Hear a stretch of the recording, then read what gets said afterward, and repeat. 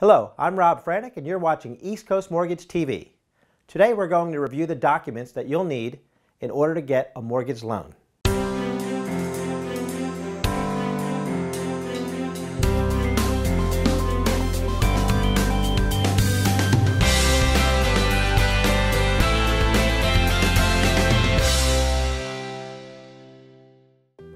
The documents a lender or mortgage broker may require for a loan will vary.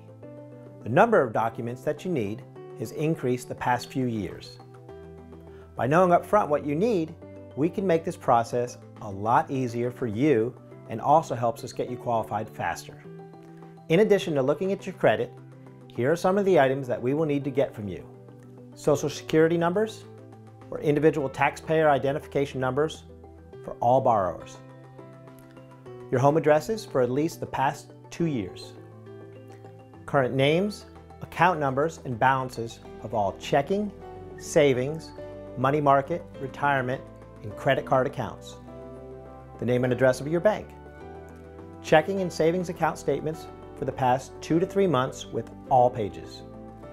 Your 2 most recent pay stubs, W-2s, or other proof of employment and income verification. Federal income tax returns for the past 2 years. Evidence of any other income you receive, child support orders, Social Security award letters, for example. Balance sheets and signed tax returns if you're self-employed.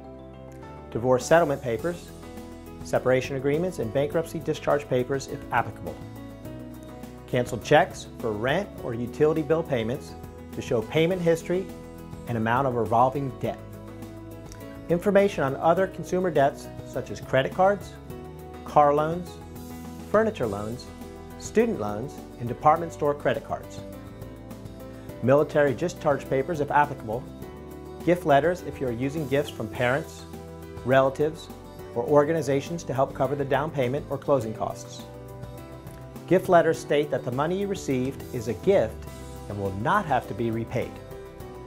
Any explanation letters that will help us paint a better picture for the underwriter or your credit income history.